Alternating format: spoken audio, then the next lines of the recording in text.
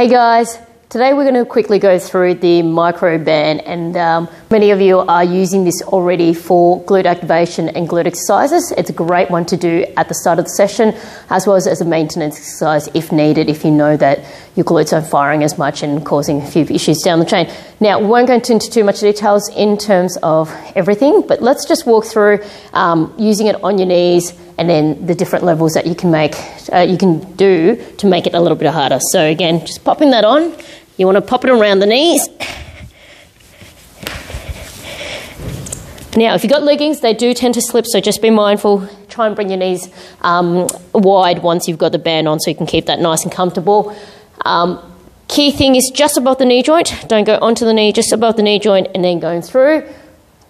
I want you to focus on what's happening with your ankles, your toes, your knees, and then, of course, trying to fire up your glutes.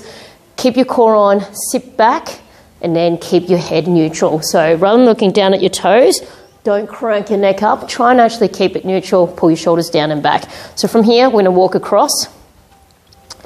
Now, as you're walking across, the key things you want to focus on is what is happening with your knees and what is happening with your feet. Are your feet turning in? Are you scrunching? Are your knees collapsing as you move across? What we want to avoid is any collapsing as you move in or as you move across, collapsing off the opposite knee. So again, just making sure that you are driving against the band as you work through. That's option one. Option two, to make it a little bit harder, bring it down around the ankles. Again, you're still trying to create that tension through, so make sure that your toes, again, for this position here, just pointing forward for the moment. Sit back with your glutes, core on, and walking across. Try not to rush through it. Just that little bit of time under tension while you're squeezing your glutes will help build.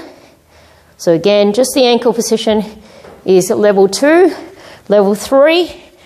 Okay, as you get strong and you can get a good 15 to 20, 25 reps on each side, you can start putting it down to your feet. Be mindful of the ground that you're using so you don't tear up your microband. Again, just controlling through. Now, as the band gets further away from your glutes as well as your core, it's going to be a little bit harder.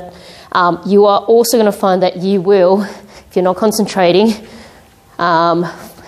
easily allow the knee to collapse. So really keep the foot nice and flat, drive the knees out, engage the glutes, walking across. Now, try not to lift your toes or scrunch your toes and just working through. Give that a go and let us know how you find it. So again, the microband, great for activation through the glutes to keep that working and switching on.